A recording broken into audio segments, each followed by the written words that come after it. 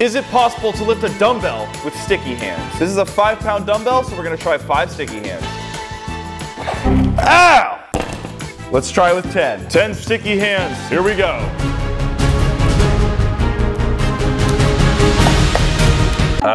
Well, the sticky hands didn't give up. The arms did, though. I don't think these small sticky hands are gonna cut it, so let's whip out the big ones. We must test the power of one big boy. Okay, all right, 2 giant ones. Here we go. Hey, ooh!